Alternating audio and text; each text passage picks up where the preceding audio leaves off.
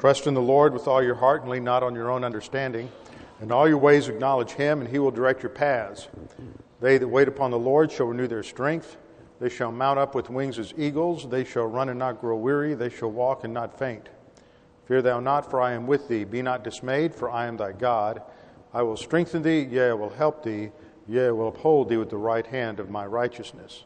Be anxious for nothing, but in everything by prayer and supplication with thanksgiving, let your requests be made known unto God, and the peace of God, which surpasses all comprehension, will defend your hearts and minds in Christ Jesus.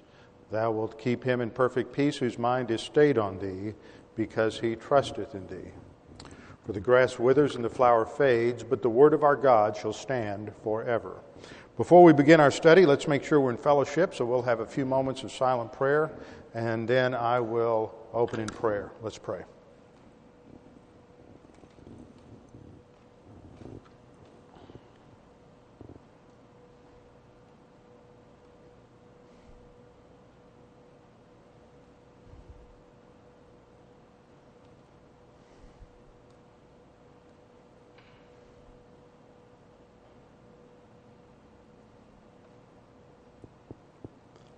Father, we thank you that we can come before your throne of grace, that you have always dealt with us in grace, that you have given us everything we need in grace, and you have, above all things, given us a salvation that is based on grace through faith. Father, we thank you that you have given us your word through grace once again, and that we have the wisdom of the ages that we can study and learn, and that it gives us perspective and understanding, gives us comfort, gives us hope, gives us confidence. Father, now as we continue to study in Hebrews, we pray that you would help us to understand the things that we study, that we might have a greater appreciation for what we're reading, all that you've provided for us in our spiritual life and our spiritual destiny. We pray these things in Christ's name. Amen. Before we get started in Hebrews 1:2, there's something came across my email the other day that I thought was particularly relevant to tonight's clause in Hebrews 1:2. This was posted on the website for Answers in Genesis. Answers in Genesis is a creationist organization headed up by Ken Ham. It's located up in the southern part of one of those Yankee states just north of Kentucky, somewhere between Indiana and Pennsylvania. And it's they're building a creationist museum up there. And this has come under some attack, and that's what this is reference to.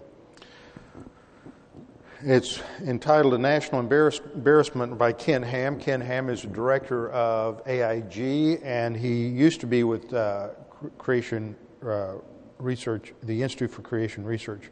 He writes, quote, "In one of several recent salvos lobbed by the secular media at AIG USA and its future Creation Museum, a commentary on the online news service of USA Today declared last week," this was in February, "that the museum near Cincinnati, Ohio is a national embarrassment." Here is Cantor's alarmist scaremongering in his own words. This just gives you an idea of the approach the evolutionists have from their pagan, secular evolutionist worldview. Cantor writes, quote, "If we still had an Aristotelian view of the world, that is, four elements, air, earth, fire, and water, we'd never accept chemistry. Without chemistry, material science disappears, and with it an untold number of better cars, safer packaging, more fuel-efficient airplanes, and who knows what else. If we didn't accept quantum mechanics," he writes, "we never would have realized how electron orbits worked, or how those electrons give off photons as they drop from one energy level to another. So we wouldn't have lasers. No lasers, no CDs, no DVDs, no laser surgery, no fiber optics. Thomas Edison couldn't have made a light bulb without understanding oxidation."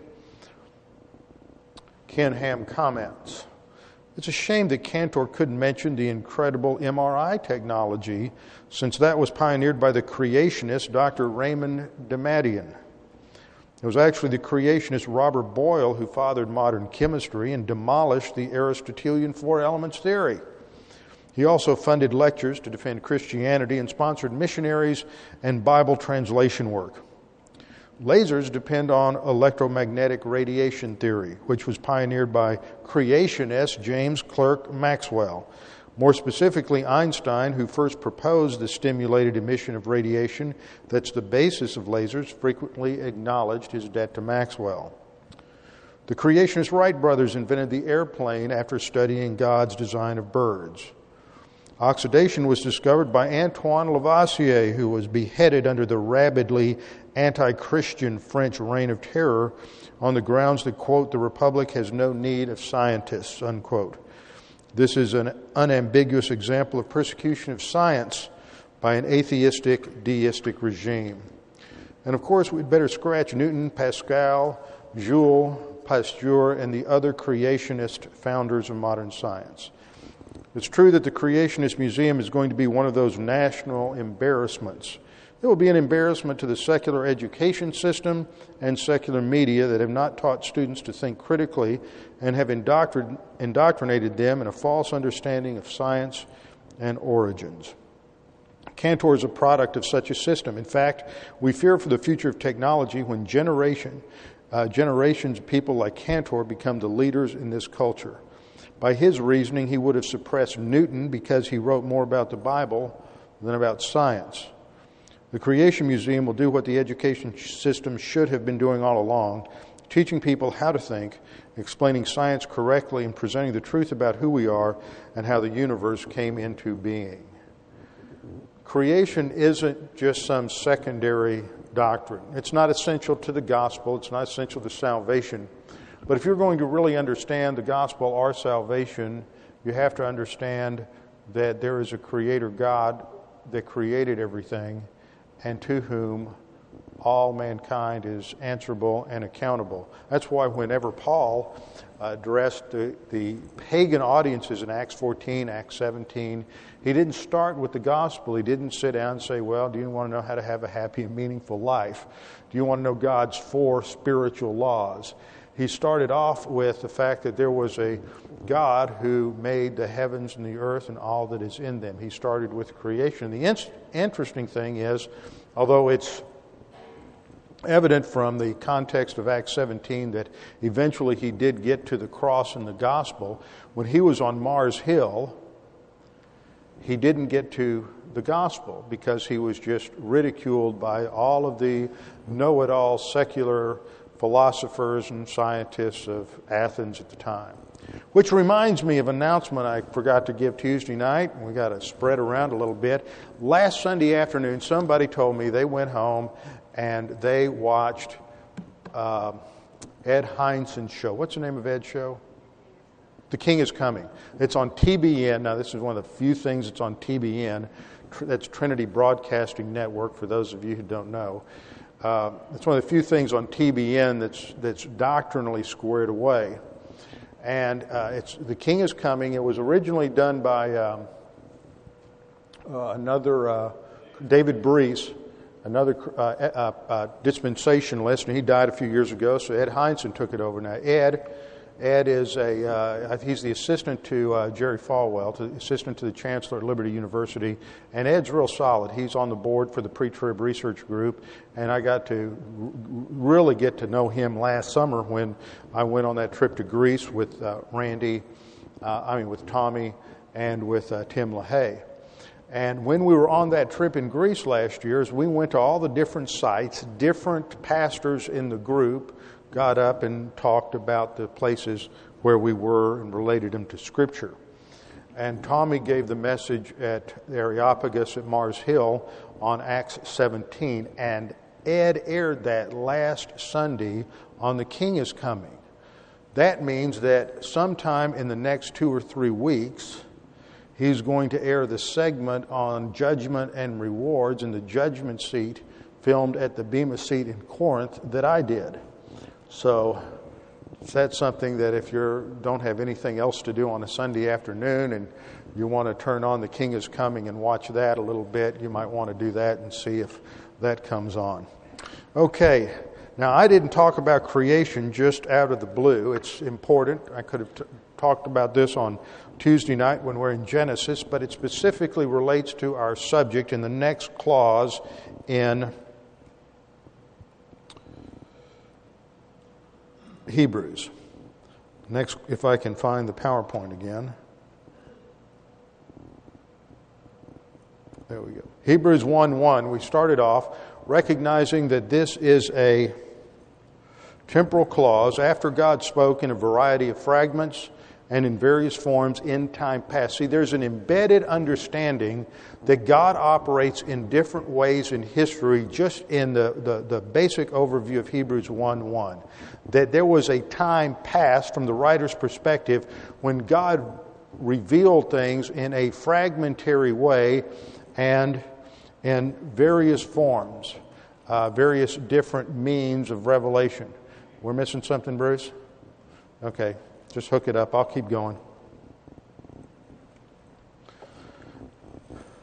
After God spoke in a variety of fragments and in various forms in time past to the fathers by means of the prophets, He has in these last days spoken to us by His Son. And last time I did a study on these last days and made the point of emphasizing that you have to distinguish whether the last days in context are talking about the last days of the church or the last days of Israel. The last days of the church began with the ascension of Jesus Christ and the descent of the Holy Spirit on the day of Pentecost. Once the church age began, we entered the latter days, because in this verse, these last days is contemporaneous with the entire church age.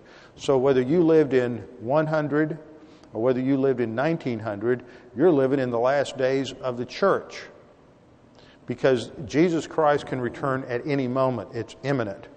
But we're not living in the last days of Israel. And in the Old Testament, you'll find various phrases that we went over last time: the latter days, the end times, the last days, the last day. All these phrases relate to that final 7-year period in Israel's history, known as the time of Jacob's trouble. It's specifically related to God's discipline on Israel, the time of Jacob's trouble, otherwise known as Daniel's 70th week, or the tribulation. That is the latter days or the last days for Israel. So you have to make that distinction. And see, we dispensationalists are always attacked because we always want to categorize and systematize everything. Well, the reason you can categorize and systematize the Scripture is because they're the product of a rational mind. They're the product of the rational mind of God, who's thought all things through, and therefore you can analyze, categorize, and classify and systematize what God has done. This is why science has a basis in fact, is because God, who is rational in His thinking, created all things according to fixed kinds, and man has a mind that is an analog to the mind of the Creator, and therefore we can go out and through empiricism and rationalism, we can discover those categories and classify things, and the same thing is true about Bible doctrine. There's a lot of comparison, it's fascinating, between the science and the study of science and the study of nature and the Bible. In the study of nature, you have all of this that's out there, the beauty of nature, whether it's the rocks and the minerals, trees, birds, animals, everything. It's just like raw data. And it's part of our function as being in the image and likeness of God and image bearers to go out and study, analyze, categorize, classify God's creation, and from that we develop knowledge, which is what science means. So God didn't give us a science textbook. He gave us the creation, and then we study it, and from that we gain knowledge as we properly apply the principles of reason and logic. Well, the same thing's true with Scripture. God gave us Scripture. He specifically chose certain episodes and laid them out down through history in the 2,000 years roughly covered in the writing of, or 1,500 years in the writing of Scripture, and the 4,000 years of the biblical period from creation up to the death of the last apostle. You have just a few episodes of everything that could have been put in there. I mean, you think about all the things that happened in human history that happened over that 4,000-year period of time, and yet we just have a microcosm. But it is a sovereignly chosen microcosm that is designed to give us a precise understanding of the plans, the purposes of God, His outworking, and to reveal His character and how He interacts with His creatures. And so man learns about God by taking the historical revelation of God that's encapsulated for us in the canon of the Scripture.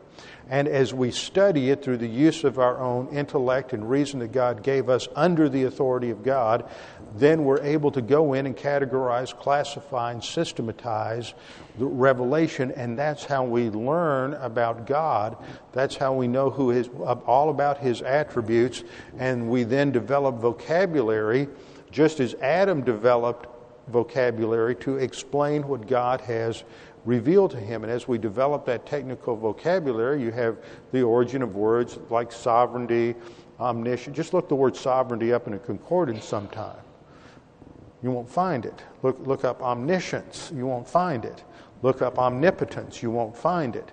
But those words clearly communicate what is there in the Scripture. Look up words like Trinity. They're not there. It's the result of man under the authority of God and through the leading of God and teaching of God the Holy Spirit, studying all of the data that's given here in terms of narrative and history and epistolary instruction, and then categorizing, classifying all of this and systematizing it so that we come to a more and more profound understanding of who God is and how He works in history. So we take that, and this is the basis for how we then study the Scriptures.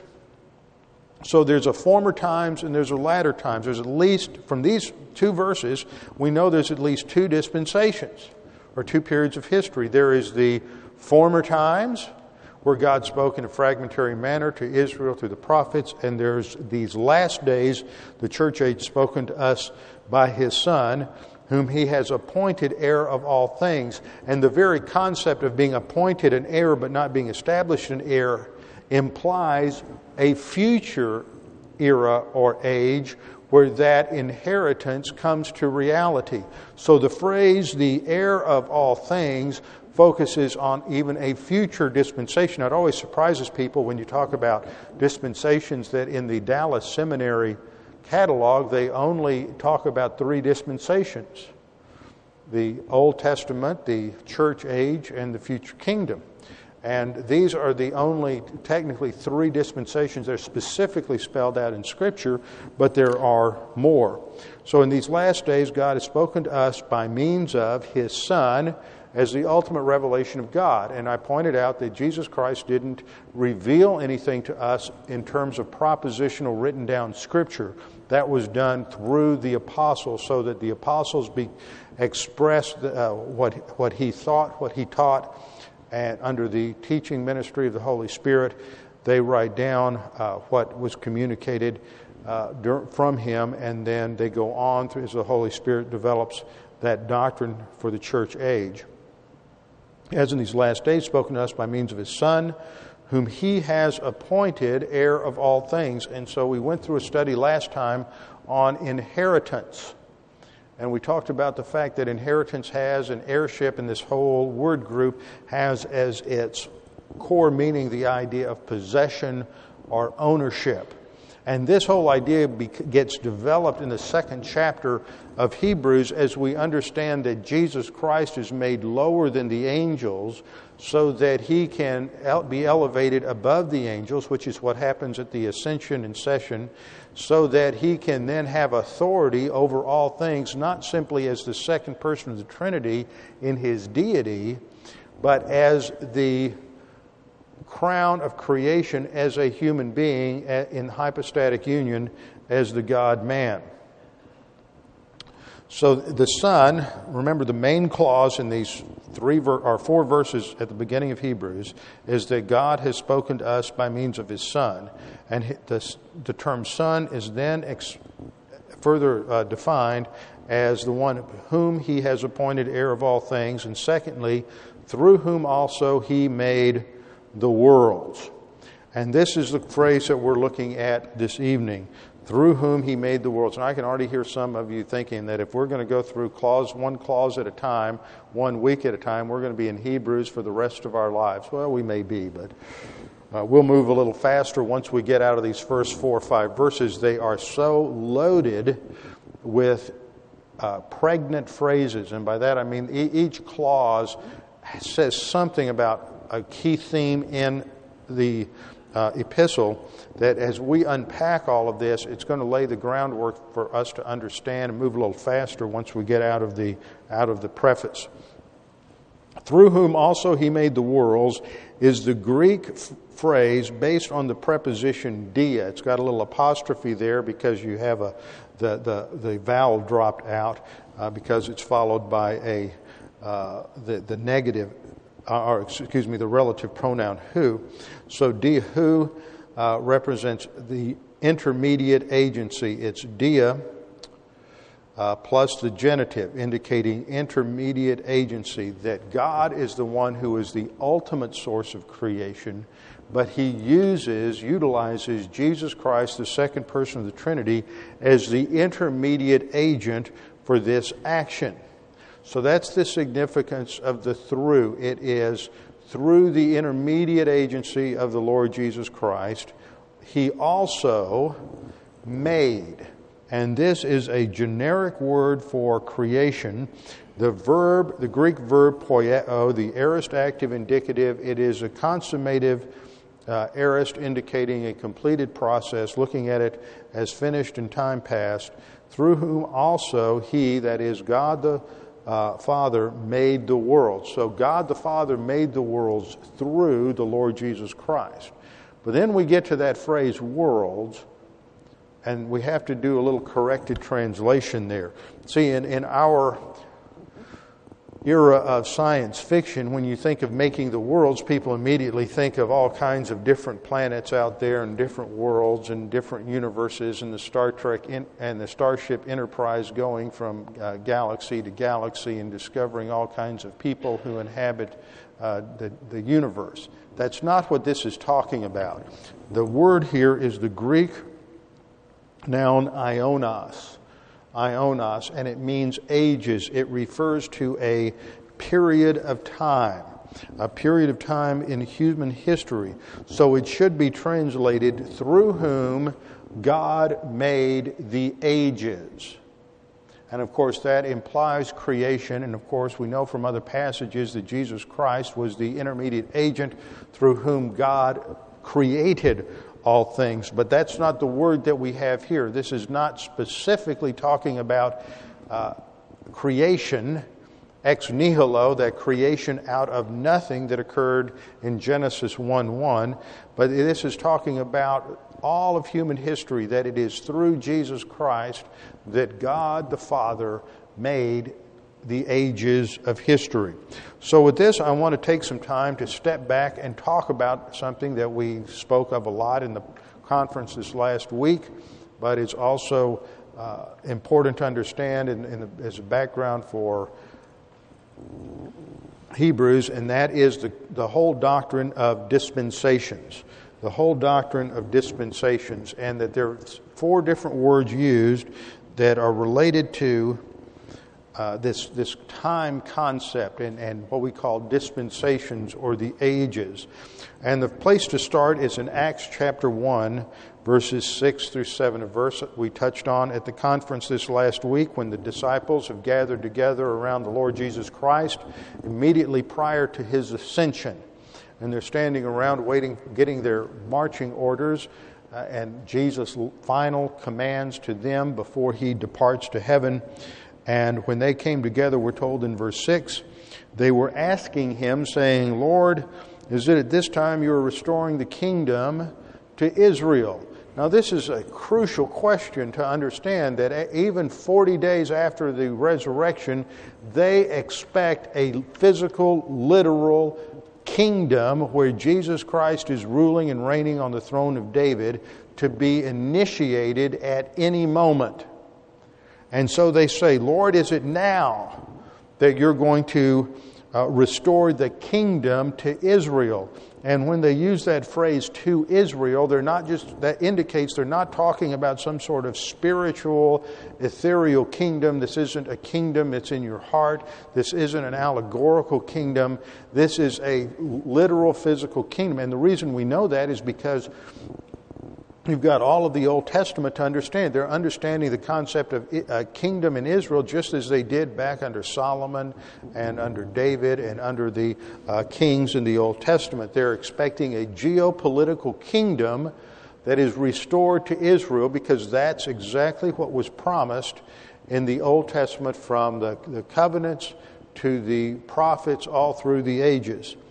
But Jesus doesn't correct them in their understanding that there is a promise and there is a future literal kingdom to Israel coming. He doesn't do that. He doesn't say, well, you got the whole concept all wrong. You've never understood this. You just keep trying to interpret the Old Testament in a literal fashion. You keep trying to use a literal hermeneutic. Every time I talk about kingdom, don't you know you have to use allegory and spiritualize everything? Jesus doesn't say that. Jesus said to them, it's not for you to know the times. They wanted to know when. He says it's not for you to know the times. He doesn't say it's not going to happen. He says it's not for you to know the times or the seasons. I think in King James, New American Standard translates it epochs. The two key words that are used here are the Greek words chronos and kairos. Chronos and kairos. Now these are important to understand a couple of things. The first word, chronos, emphasizes events in succession. Events in succession. So if we put it here on the overhead, you have one event after another in terms of history, and it implies that things are moving in a specific direction, thus implying that history has meaning and purpose. That this isn't just a lot of random stuff that just kind of fell out of space and just landed in this order, which is what evolution teaches, but that time is moving in a direction. In fact, Galatians 4:4 says that it was in the fullness of time, and that's a word familiar to all of us, pleroma, that which is brought to completion. In the fullness of time, chronos, Chronos, in the fullness of time, Jesus Christ was born of a woman. And that indicates something, that before Jesus Christ could be born, in approximately 4 BC, God had to set the stage. It couldn't just happen. In order for it to have the kind of efficacy that was necessary for mankind, the human race, to be ready to accept and to receive the Messiah, there had to be a stage setting that took place. And this is the purpose of everything that occurred in the Old Testament. The ages of the Gentiles from Adam to Abraham, the age of the Jews from Abraham up to Jesus Christ, and there were sub periods of time in there we'll get to in a minute called dispensations, and each one of these periods had a divine purpose, and it all is moving in a direction to prepare the human race for the coming of the Messiah. So chronos refers to events in succession. The second word that's used there is the word kairos.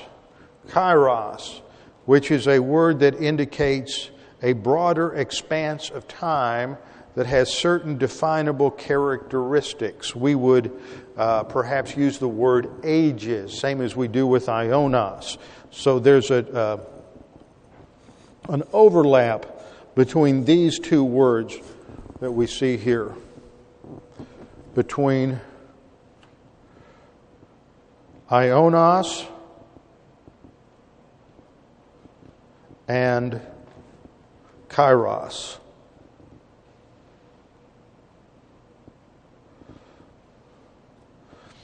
And this has to do with the concept of age. Now, what I want to do here as we think about this is I want to pull together a couple of different things for us on dispensation just so we understand terminology.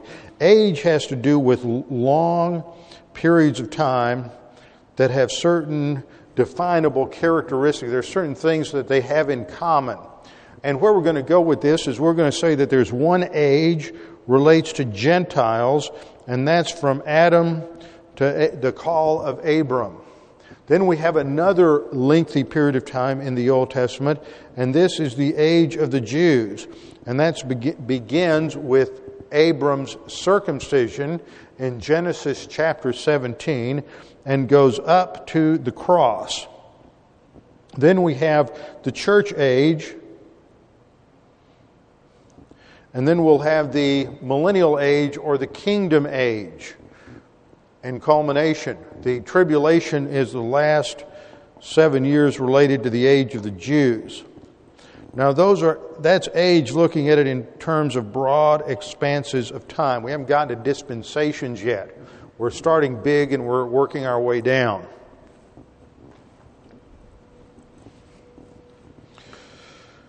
Now, the other word that we're used to is one I've just mentioned, and that's the word dispensation. The word dispensation. And the word dispensation is really derived from a Greek word, oikonomos. Oikonomos. Let's see if I did a slide on this. Greek word oikonomos.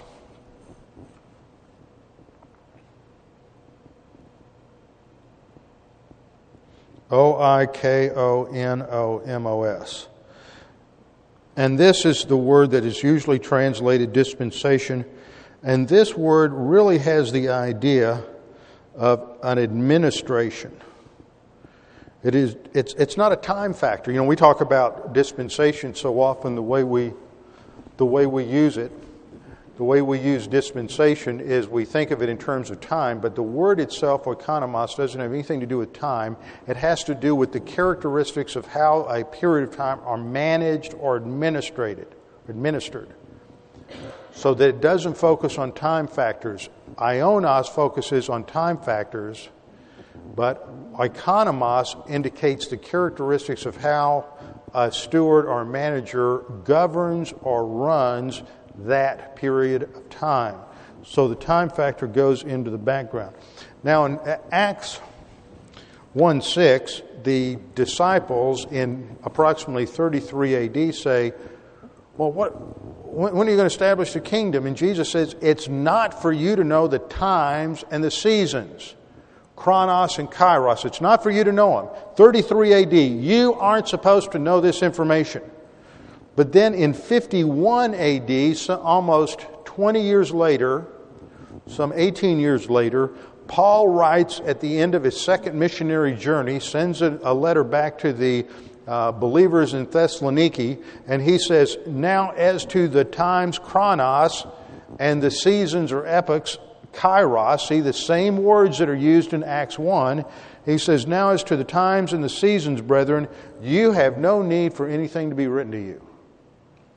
Why? Because I taught you all about the times and the seasons when I was there face to face. In 31 AD, Jesus told the disciples, it's not for you to know. In other words, at that point in time, that revelation had not been given to the apostles. But by 51, that information had been given to the apostles, primarily through the Apostle Paul, and was being communicated by the Apostle Paul to church-age believers in preparing them for an understanding of the church age. So when you juxtapose Acts 1:6 and 1 Thessalonians 5:1, we realize that there is divine revelation regarding the times and the seasons, and this is what we call a study of dispensations. So we have the word age, meaning a period of time in human history, and then we have the word dispensation, which really translates the word oikonomos, which also is translated stewardship or administration. You have those parables in Luke where Jesus talks about the landowner who leaves and he puts his steward in charge. He's an oikonomos. He is a steward. He is the one who oversees and administers the landowner's property and all of his possessions. So the word oikonomos emphasizes the responsibility delegated by God to the human race during a period of time. It emphasizes responsibility. It emphasizes the fact that at different periods of time, God manages or administers human history in different ways. Now, sure, there are certain things that are held in common throughout all the ages. Salvation is always by grace through faith. The purpose of the Mosaic Law was never to provide a way for salvation. The law was never the means that a Jew gained salvation. The law was designed for sanctification purposes, that is, the ritual part. If you look at it in terms of the overall history of Israel in the Old Testament, their salvation or redemption took place first when they went through the Red Sea, and then they had the giving of the law. So the giving of the law was given to the nation as a redeemed nation.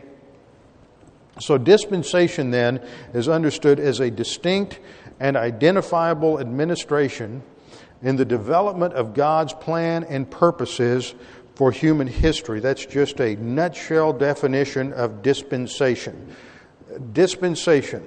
A few years ago, we were being visited by a friend who had grown up in a denomination that's fairly conservative and fairly well known for teaching the gospel or teaching the Bible. And not only that, but this individual came from a family that had produced a number of missionaries and preachers. And I used the word dispensation, and it was like a blank stare, just like somebody, I could have been talking about filling out an income tax return or something, or accounting principles. They just went blank. And I said, well, you know what a dispensation is? And have no idea what a dispensation is. What's dispensationalism? What's a dispensation? And see, especially those of you who are a little bit older, a little bit grayer, you got started reading the King James Version, and the King James translated this word group, oikonomos, or economia, with the word dispensation. But that dropped out, and later versions, more modern versions like New American Standard, New King James, prefer to use a word like administration rather than dispensation, although it's still used in a couple of places. So the word dispensation refers to this management issue, that there are administration differences between the Old Testament and the New Testament. We know that in one sense, anybody who's not going to Jerusalem to sacrifice a lamb on Passover is a dispensationalist. In one sense, if they don't believe in dispensationalism, it's just that they're an inconsistent dispensationalist and they haven't figured it out yet. Jesus Christ was the end of the law. So this is our basic working definition of dispensation. It's a distinct and identifiable administration in the development of God's plan and purposes for human history. And note that God has a plan and a purpose to history. It's not random. Things were done a certain way between Adam and Noah in order to teach that man could not function independently of the Creator. They didn't have a written canon of Scripture. God was present on the planet. There were other characteristics I've noted as we've studied through that, but man failed. And then you have another change after the Noahic covenant is given. And again, man fails at the Tower of Babel, and we'll see this in a minute. But they are identifiable characteristics in each of these dispensations. It's clear from all of this that God has a plan and God is working it out. The apostles understood there's a distinct things that are happening in distinct periods of time. Paul develops that. It affects not only history, but it affects understanding of the spiritual life, because there are different characteristics related to the spiritual life. The principle of grace through faith still operates, but you don't have the Holy Spirit given to each believer in the Old Testament. You do have the Holy Spirit given to each believer in the New Testament. There's no baptism of the Holy Spirit in the Old Testament. You have baptism of the Holy Spirit for every believer in the New Testament. You don't have the filling of the Spirit in the Old Testament. You do have the filling of the Holy Spirit in the New Testament. The Holy Spirit is the means of living the Christian life in the New Testament and not in the Old Testament. Doctrine related to God's plan was clearly revealed in this dispensation, and it had not been revealed in earlier dispensations. So Paul writes in 1 Corinthians 2:7, "But we speak God's wisdom in a mystery." It's not like a whodunit. It is previously hidden or unrevealed information that is now being disclosed to man. We speak God's wisdom in a mystery, the hidden wisdom which God predestined before the ages to our glory. So, we talk about this in terms of dispensations. Now let's just think about the English word a minute. The English word dispensation comes from the Latin word dispensatio, which translates a Greek word meaning to weigh out, to dispense, and the main idea is to deal out, dispense, or distribute something. So it comes to refer to the distribution of goods, and that the Greek word oikonomia, listen to this, listen with your ears, oikonomia and economy. Hear the similarity? Oikonomia and economy. That's where we get our word economy. It's a distribution of goods and services. That's economy. So that it has the same root as dispensation. According to Webster's dictionary, the word dispensation means a divine ordering and administration of worldly affairs. Notice that's the first meaning listed in the dictionary.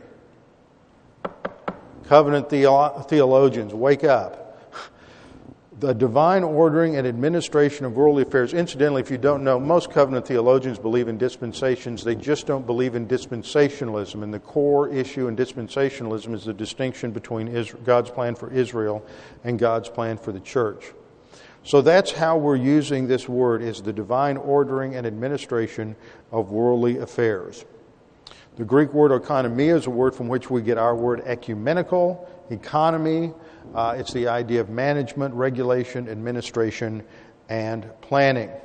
C.I. Scofield, who was a decorated Confederate Civil War veteran, became an alcoholic after the war. He was a lawyer, and then he was saved, came under the ministry of a Presbyterian minister in St. Louis who taught him about dispensations. And then later on he became a well-known Bible teacher. He was personally responsible for mentoring Louis Berry Chafer, who founded Dallas Seminary. But C.I. Scofield put dispensationalism on the map when he published his study Bible. And he defined a dispensation as a period of time during which man is tested in respect of obedience to some specific revelation of the will of God. A period of time in which man is tested in respect of obedience to some specific revelation of the will of God. I think that's a very strong addition that he made. There is in each of these dispensations some revelation from God with a correlative test. And man always fails the test. And he's demonstrating again that man, the creature, can't have any measure of success without being consistently dependent upon God, the Creator. Graham Scroggie, who was another well-known Bible teacher of the first part of the 20th century and dispensationalist, defines it this way. The word oikonomia bears one significance, and it means an administration, whether of a house or property, of a state or a nation, or as in the present study, the administration of the human race or any part of it at any given time. Just as a parent would govern his household in different ways according to varying necessity, yet ever for one good end, so God has at different times dealt with men in different ways according to the necessity of the case, but throughout for one great, grand end.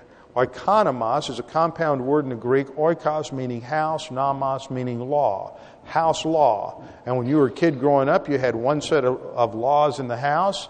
When you were 3 years old, you had another set when you were 8, you had another set when you were 13, and another set when you were 18, and hopefully another set when you were 25. And as you went through those different stages, how your parents dealt with you in terms of responsibilities and privileges differed from one age to another. Charles Ryrie wrote a well-known book that I recommend called Dispensationalism. It was originally called Dispensationalism Today, and then he revised it in the late 90s to deal with issues that had come up in the 30 years since it was originally published. He defined a dispensation as a distinguishable economy in the outworking of God's purposes, a distinguishable economy in the outworking of God's purposes. So you see there's a certain pattern that runs through these definitions. And then a couple of years ago, I was asked to write an article on dispensationalism for the Tim LaHaye Prophecy Study Bible, and I defined it this way. I really just operated on all these others and merged things together and sought a little clarification. A dispensation, therefore, is a distinct and identifiable administration. That indicates it has certain characteristics that set each dispensation apart from others. A distinct and identifiable administration in the development of God's plan and purposes for human history. Ephesians 3:2, Colossians 1:25-26. A closely connected but not interchangeable word is age, the Greek word aion, which introduces the time element.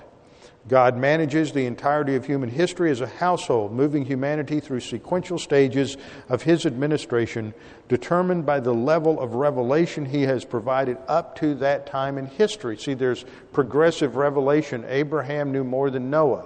Moses knew more than Abraham. Elijah knew more than Moses. Isaiah knew more than Elijah.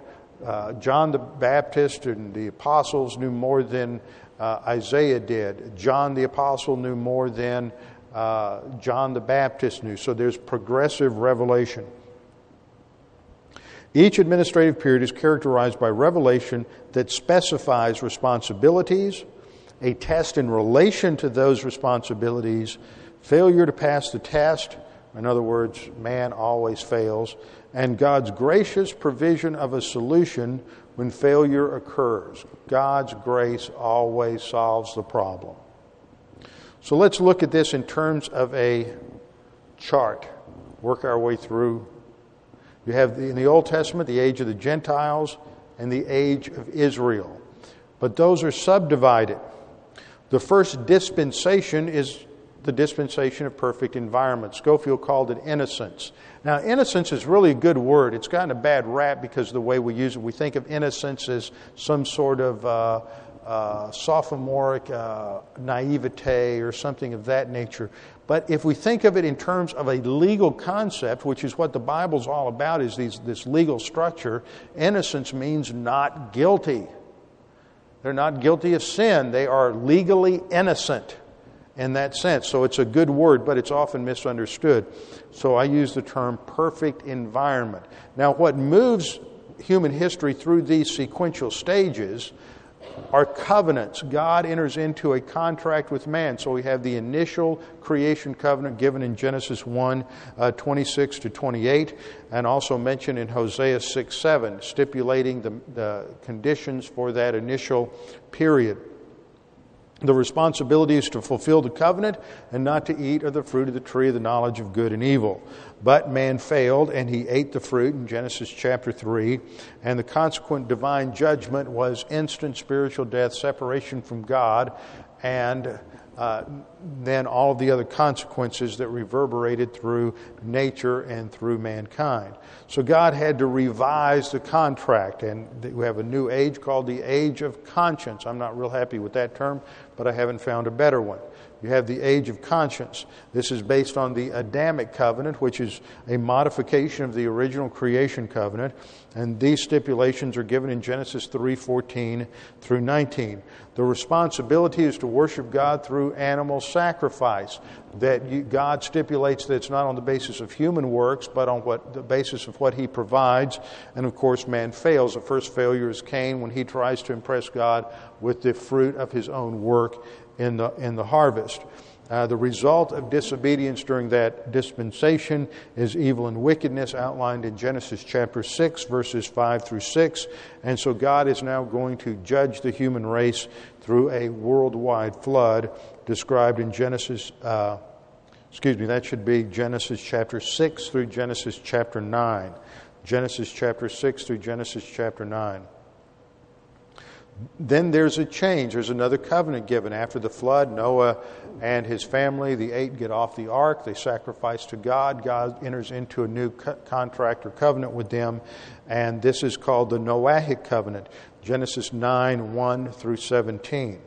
The responsibility, again, is to fill the earth. Remember the beginning, Genesis 1:26-28, man was to fill the earth and subdue it. Now he's to fill the earth, but there are other consequences now, for there is warfare tension between the animals and between man. There are also other aspects given, such as capital punishment being delegated to man. All of this is part of that contract. But man failed. Instead of filling the earth, he gathered together to make a name for himself and built the Tower of Babel.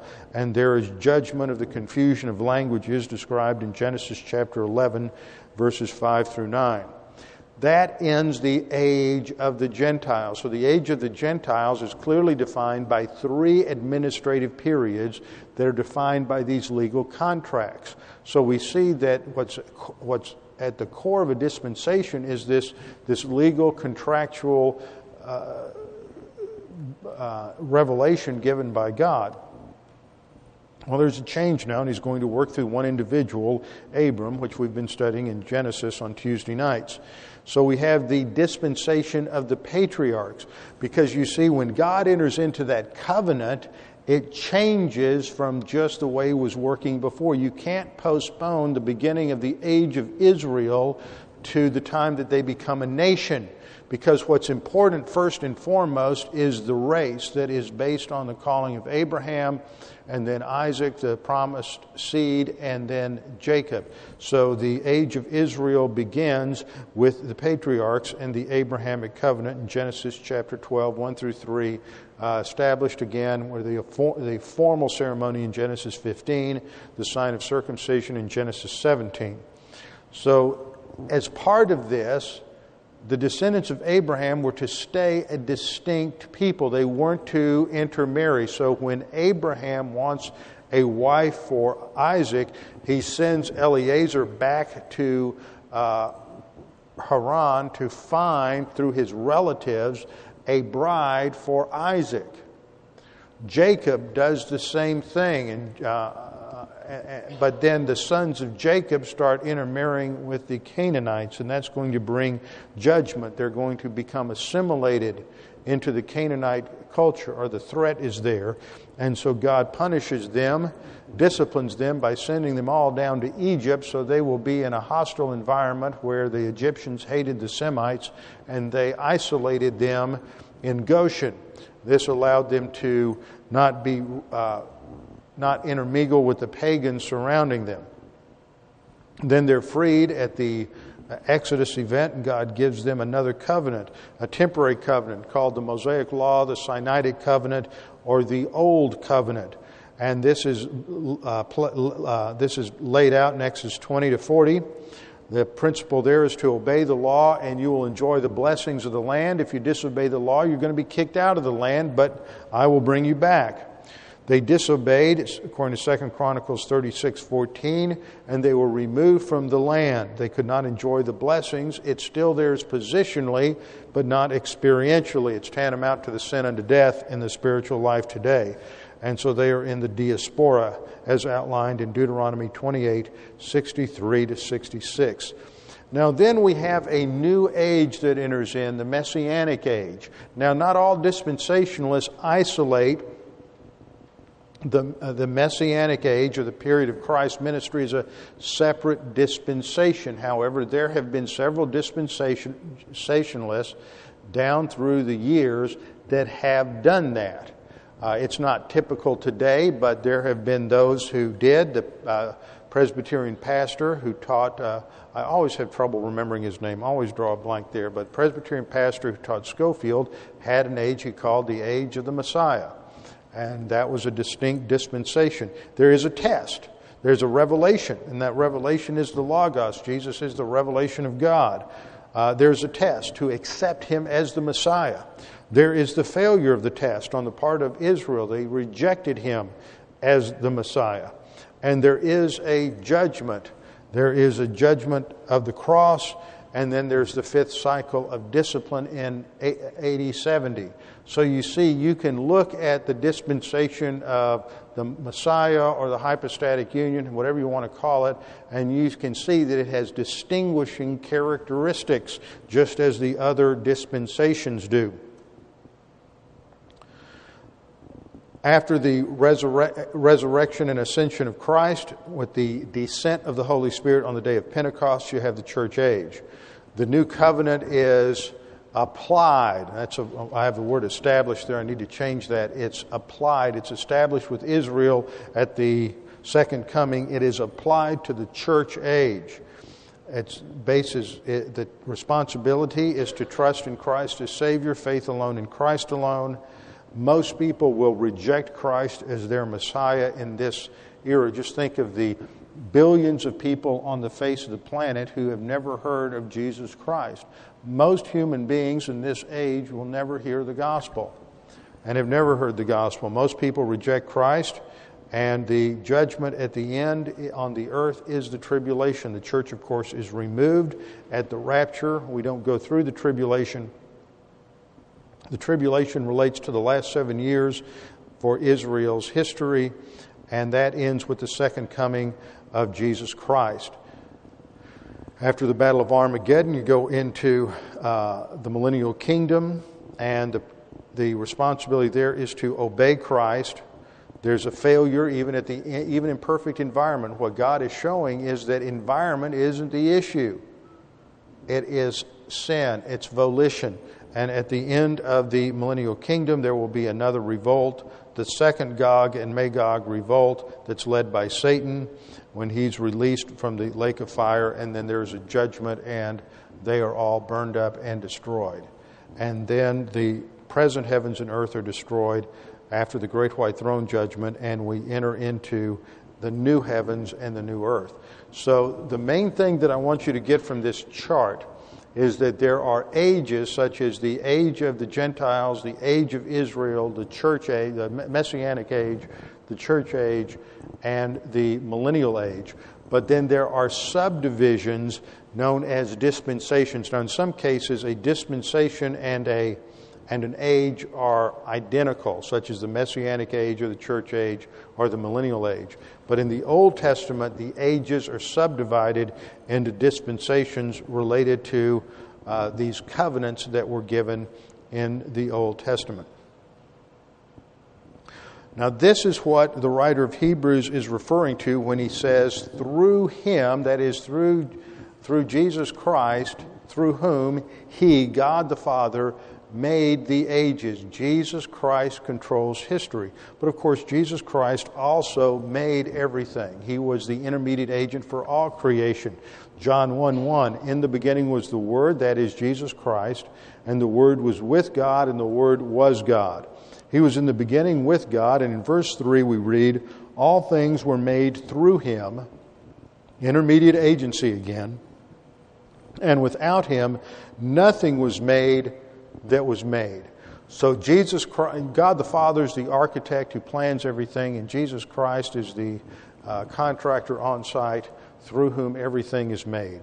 Colossians 1:16 and 17. For by him all things were created that are in heaven and that are on earth, visible and invisible, whether thrones or dominions or principalities or powers, that's angelic hierarchies. All things were created through him and for him, that is, for the Lord Jesus Christ. And he is before all things, and in him, or literally by him, all things consist. That is, he is the one who continuously sustains the universe. So that takes us through Hebrews 1:2 and focuses on the centrality of Jesus Christ as the Creator and the one who lays out the ages and who is the one who controls history. So you can summarize that last clause in Hebrews 1:2, that through whom he made the ages, as simply Jesus Christ controls history and moves it to a destiny. With our heads bowed and our eyes closed. Father, we thank you for this opportunity to study your word, to once again realize the central role of the Lord Jesus Christ in creation and human history, and that he is the one who controls history, even when it seems as if things are out of control, and when it seems like periods of history that have seemed like the human race was on the verge of extinction. Nevertheless, Jesus Christ is in complete control. Things are never out of control, and he is moving everything to its final culmination, which will bring full honor and glory to himself. Father, we pray that you would help us to understand the things we studied this evening, that we might be encouraged by them. We pray this in Christ's name. Amen.